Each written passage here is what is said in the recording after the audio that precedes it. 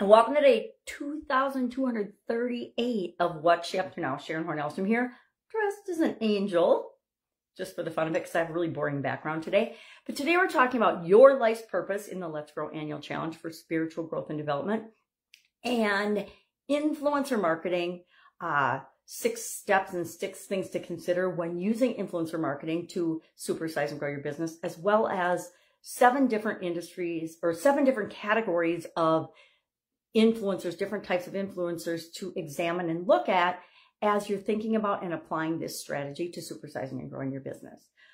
So today, I spent a lot of years personally struggling with what the heck's my life purpose. And I figured I had to have it figured out before I was really going to be happy and live in accordance with it, which was, one of those false belief things that we pick up along the way.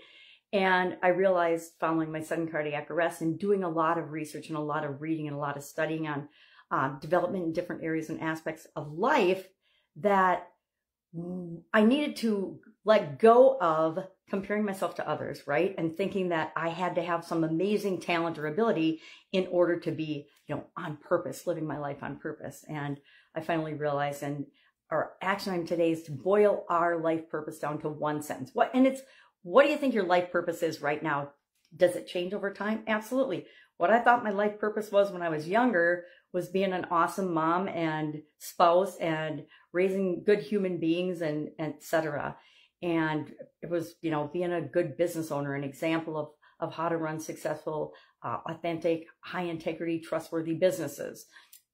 And then later on, following my cardiac arrest, I realized that my purpose, just like everyone else's purpose, is to be themselves and to become an ever-increasing, the best possible version of themselves and to experience life as only you and I can uniquely experience it, because that's how we add to universal wisdom and all that is, I guess. It's the simplest way I can put it. So I need to work on what's my one-sentence purpose. That's part of our challenge today, and I'm going to do it as well because I do my challenges right along with other people.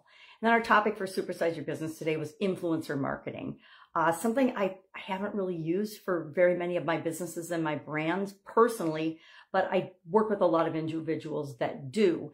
And so we work on making sure that we set those relationships up right from the get-go, meaning we're compliant with laws, we pick the right people, we have expectations, we make sure that everybody does what they say they're going to do, but we're really looking to create long-term relationships that help to enhance and bring awareness to, and both the influencer, help the influencer, as well as helping our brands to grow and build and supersize. So that was our topic today. I did a little list sharing, which sometimes I do, right? Sometimes I research a topic and I share more than just what pops into my head every morning, right? Isn't that a good idea? So that's all I've got today. Still traveling, as you can see by my background, but I picked the angel today because my background is about as boring as it can possibly be. Cleaned out a room and have a corner that's got nothing in it but a chair and a blank wall, which is hard to find. And so I thought I would do my video here today. I am available since I'm traveling. If I can help you in any way, pajamagramma@gmail.com is my Voxer handle.